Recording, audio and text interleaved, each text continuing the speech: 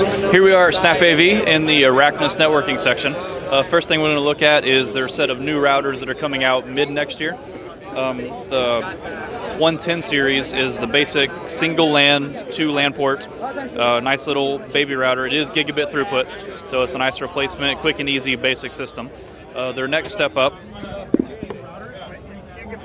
it is gigabit throughput.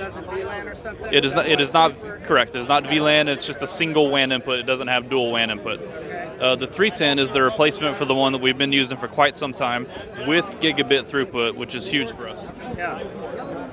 This actually has 3 WANs, 2 standard WANs, and actually has a direct fiber input. Direct fiber input.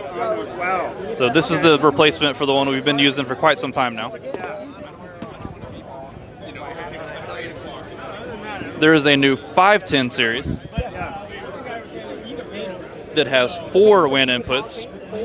In addition to that, 3 of the LAN jacks on here are direct PoE. So if you've got a system, you can plug your access points directly into this router and need nothing else there. Okay. You can also use these USB inputs for a USB to SIM card dongle for cellular backup.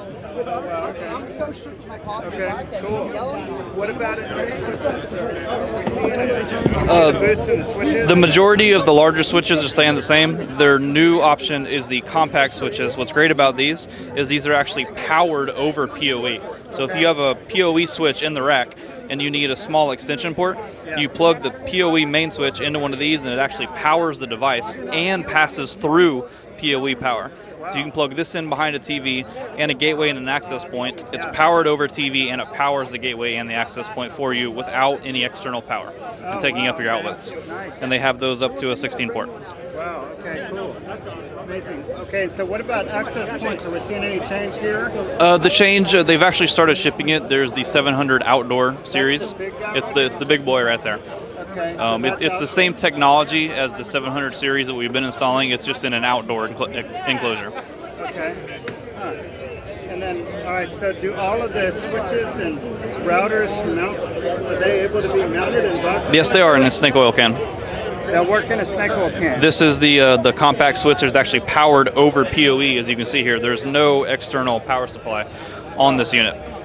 And then they've got their oversea hub at the bottom, and they actually have a watt box built into the bottom of the can. Yep.